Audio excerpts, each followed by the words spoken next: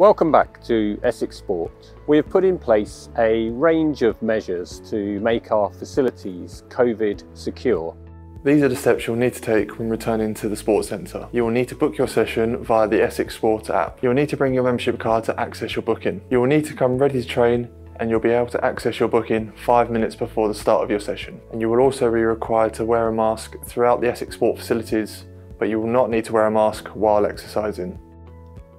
Once you've booked your session through the Essex Sport app, you'll then be directed through to the My Wellness app, where you will need to select the area in the gym where you wish to train. Lockers will be provided outside the gym for you.